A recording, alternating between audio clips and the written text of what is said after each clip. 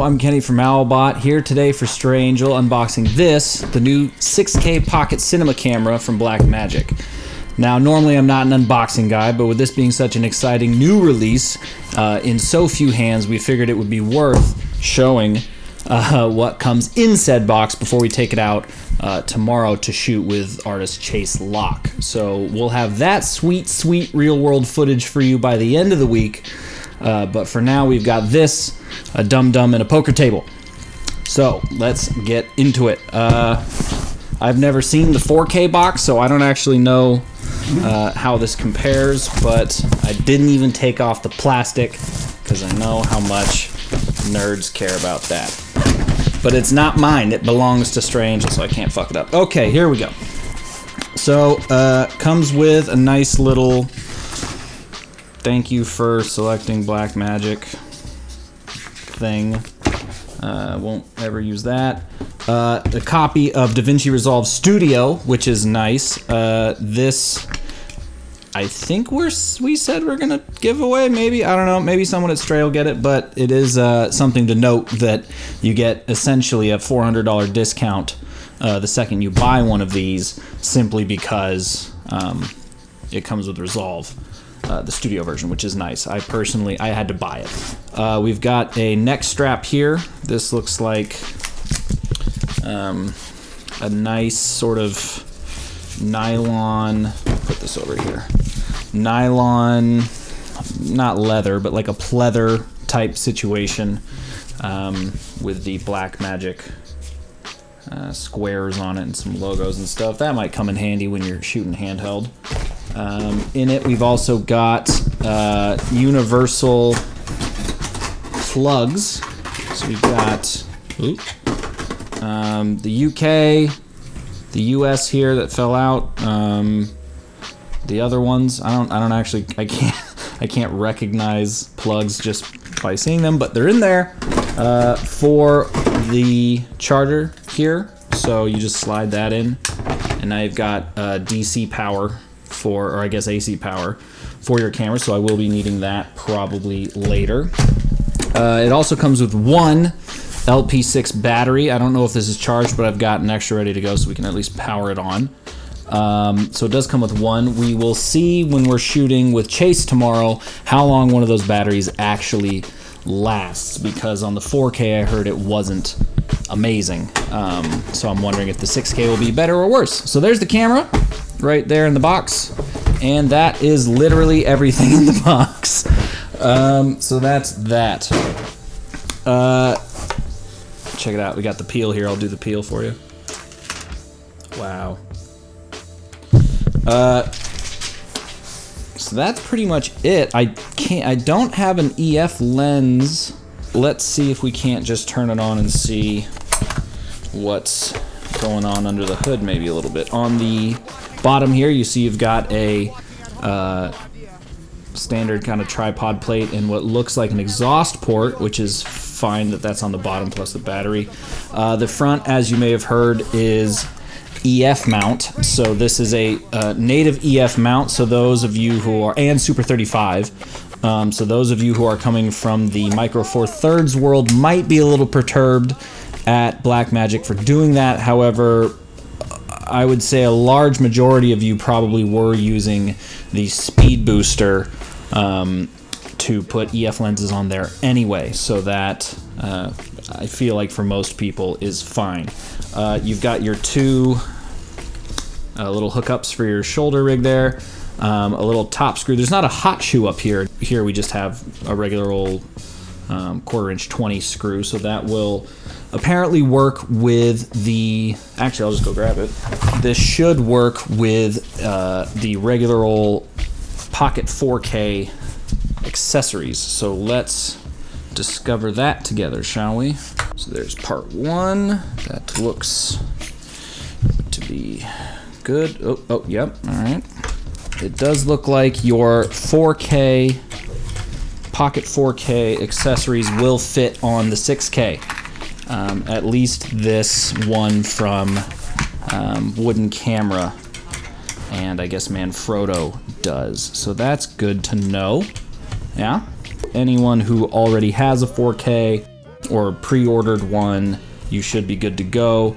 I do know that if you pre-ordered one and haven't received it yet, you should be able to send it back to Blackmagic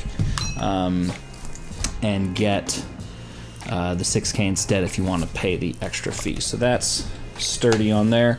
I will probably put another handle about here just for stability, but that's all feeling good. Let's turn it on.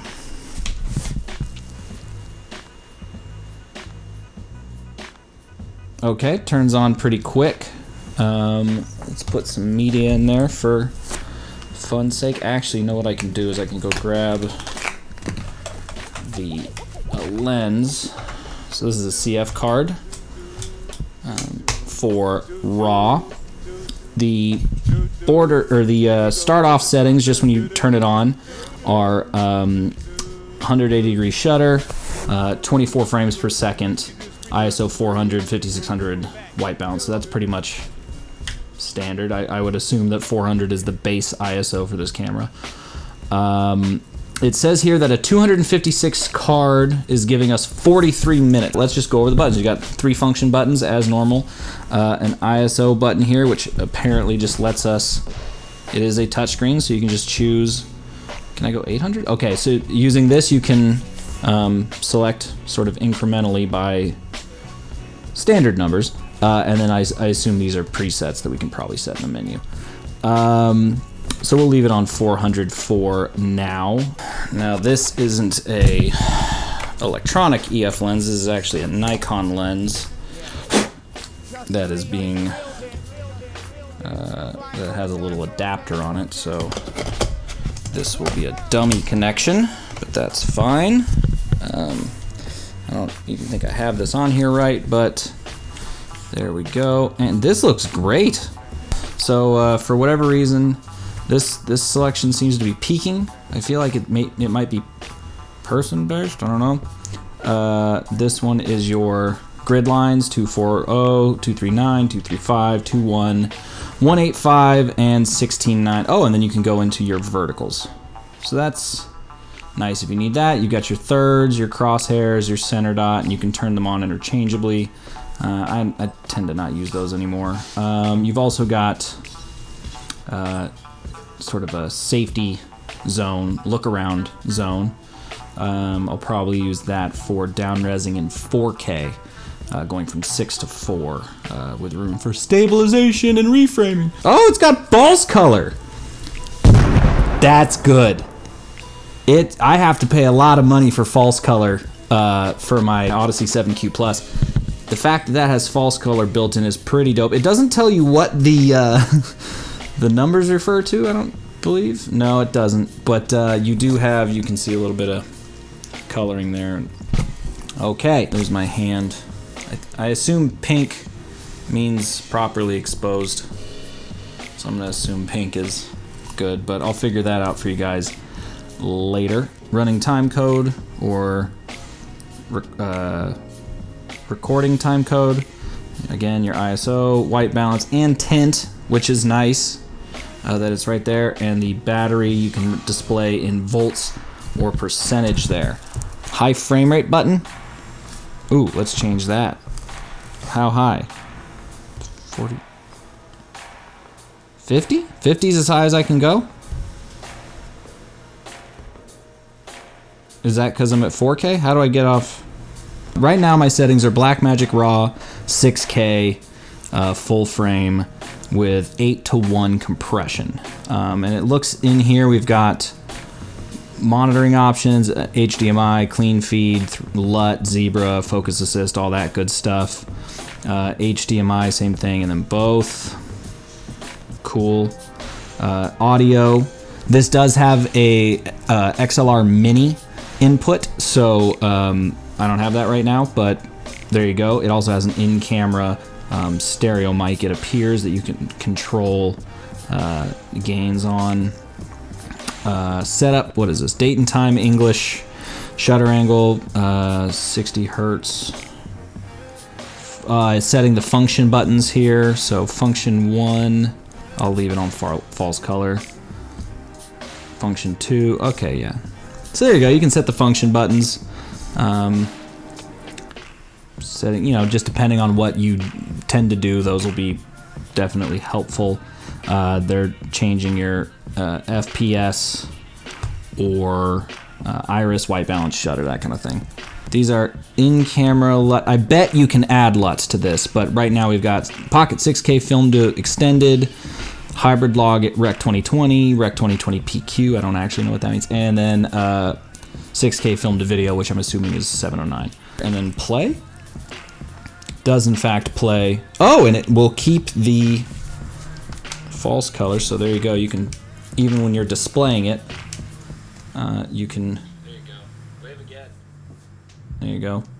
Soften the dark there. This footage looks great for how dark it is on that side of the room, because this is ISO 400, and that looks great. And there's no lights over there. That's astounding. I guess we didn't get to this, but on this side you've got the same thing as on the 4K. Mini XLR in, USB-C, the 12-volt in, which you would either use on your cable here into the wall, or you can get a P-tap to 12-volt. So I do have one of those from Stray. Full-size HDMI, and then audio monitoring and microphone. So that is pretty much it for the Blackmagic Pocket Cinema Camera 6K. Like I said, we will be filming tomorrow. So that will be when you can see the footage from it, once I'm done editing that and putting it together. And a full review should be up by the end of the week. So this is a little more time sensitive than we're used to doing here at Stray or Pro Video or even Owlbot. But when you see this after this week, just know there is footage for you to see in a review that will be linked in the video. In terms of weight, feels really sturdy. Actually, just with this rig light here, I could see you holding it like that and getting some good, not necessarily being too shaky. I am gonna put a rail system on the back with a battery. Try to this monitoring position really isn't amazing, as we've discussed online thoroughly. But you know, you attach a secondary monitor and we'll see how that goes. I also have a G drive USB-C hard drive SSD that I am going to try to record to with this thing and see if that works, because I know everyone uses the T5s, but I want to see if, you know, like any drive will work. So yeah, just first impressions, looks solid. Just looking at this footage looks really impressive for a dark living room. Kit's a little bare, but most people are going to build these things out by themselves anyway, and I really do appreciate that Blackmagic has gone with the EF mount in Super 35, because that is kind of the gold standard for filmmaking. Micro Four Thirds is great, but I think if anyone's going to go mirrorless, it's more so about you know, your Super 35 or higher, more so than Micro Four Thirds. So I'm really excited to take this out tomorrow, and we will talk to you more then. Thank you for watching, and I hope this was enlightening.